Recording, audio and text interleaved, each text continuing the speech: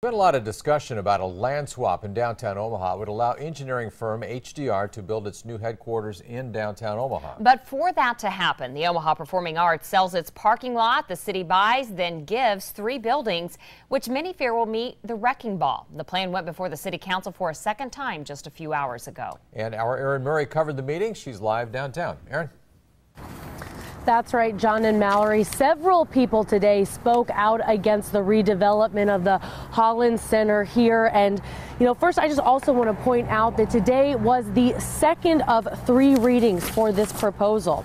Now, there were several issues brought up today, one including the uncertainty that comes with this sale of 3 buildings here at the southwest corner of 11th and Douglas to the Omaha Performing Arts. Now, many people feel these historic buildings would be demolished when, in fact, the Omaha Performing Arts does not have any written plans for these buildings yet. Even with this, though, many people did not agree with the proposed land deal. Definitely opposed the, in our opinion, ludicrous purchase price. Again, we all want HDR downtown. We all want OPA expansion. We just feel like we're not architects and engineers.